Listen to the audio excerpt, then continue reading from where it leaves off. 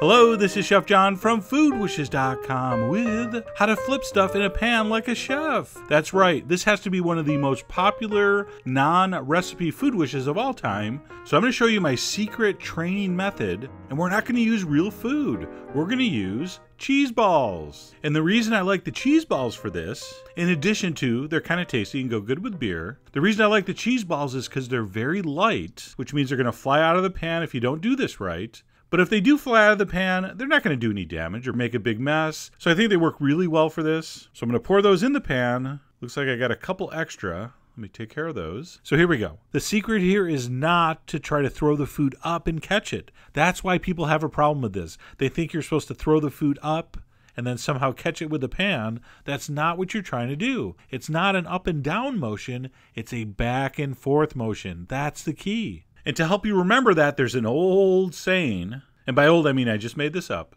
but it goes like this: up and down is very lame, back and forth shows your game. Okay, so remember that. So I don't want your pan coming off that cutting board. I want you to press it against the cutting board. I want you to push it forward and give it a quick pull back. All right, so push forward, pull back, push forward, pull back. And as long as you don't lift the pan off the cutting board and you keep experimenting with that back and forth motion, you will eventually get it. And here it is in slow motion so you can really see what's happening. You're pushing everything forward and then you're giving it a quick pull back. And when you pull that pan back, you'll see it will hit that curved edge of the pan and flip up over itself. And that's the whole move. There's really not much to it.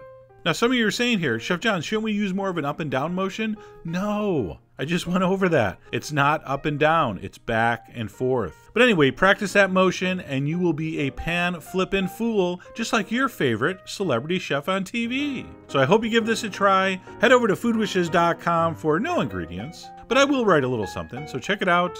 And as always, enjoy.